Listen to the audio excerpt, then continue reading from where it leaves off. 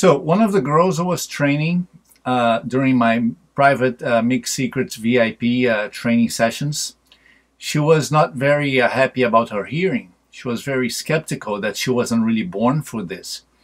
And she was always saying things like, Enrico, my ears are not as good as yours. I wasn't really born for this.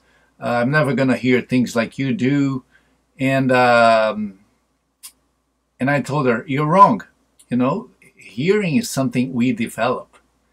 Just like in the musical side, musicians develop a good ear for music. You know, they do develop. Unless you're born with a perfect pitch, you can develop relative pitch. It's a matter of training, of practice, of understanding, you know, interval between notes. And this is totally a matter of practice. In the engineering and production side of it, you develop not only musical ears, but you develop ears for frequency, for levels, for reverb, for compression. And okay, how do you do it? So the way you develop your hearing is by comparison, by referencing music, your music, to something else.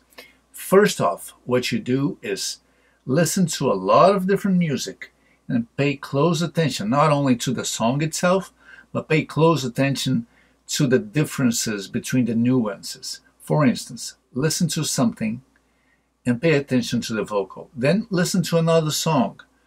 Try to hear if the vocal is louder or softer. Focus on that. Go back to the first song. Go back to the second song.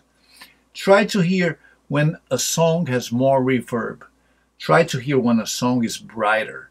Try to hear when a song is more closed off, you know, like muffled.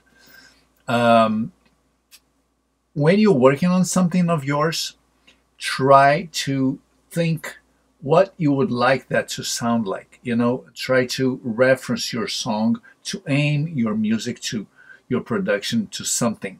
Even if later on down the road, during the production process, you take your own route and you go, you know, freely. But at first, try to reference your music, what you're working on, to something. Then you listen to that something. Then you listen to your music at the same level, at the same listening levels. Then you try to notice what your music has different in sounding than to your chosen reference track. You know, is your music brighter? Is your kick drum too loud? Is your snare drum too soft? Is your snare drum muffled? Is it too bassy? Is it too aggressive? Does it have too little or too much reverb? Try noticing those nuances. In the beginning, you're probably going to overhear a bunch of them. As you do this more often and more often and more often, you're going to start developing a library of sounds. And all of a sudden, you're going to be listening to music and you're going to start noticing things just off the bat. You know, even if you're driving and something plays on the radio, you're just going to go, oh, that's a nice reverb. Oh, that's a nice snare sound.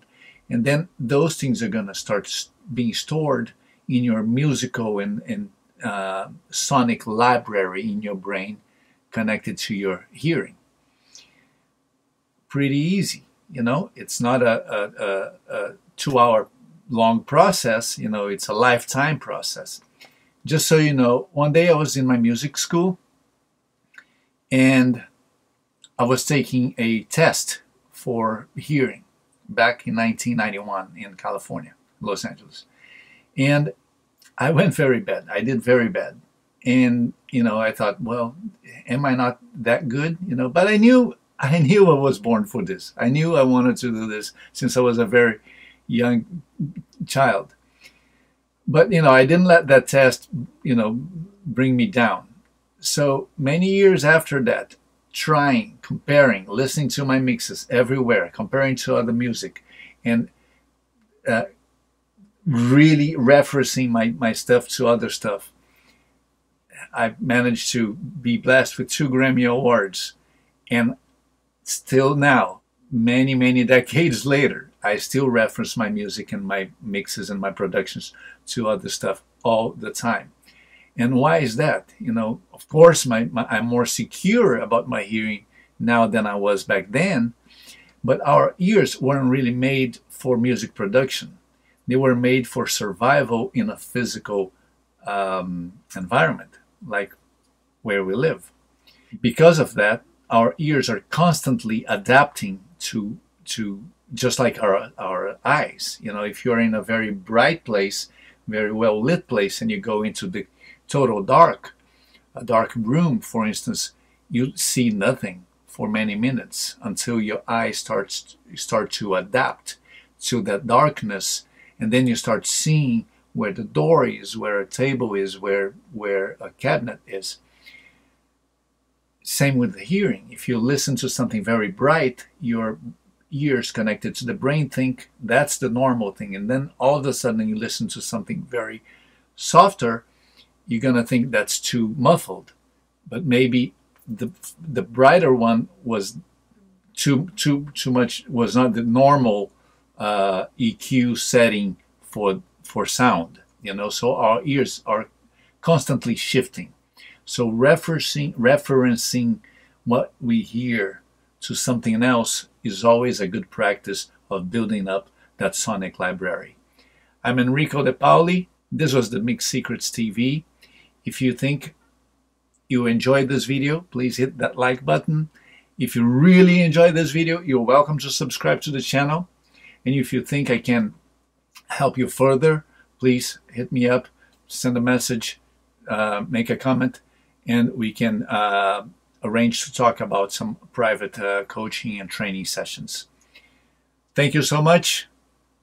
I hope you have great sounds, great mixes, great productions. God bless you. Thanks for watching.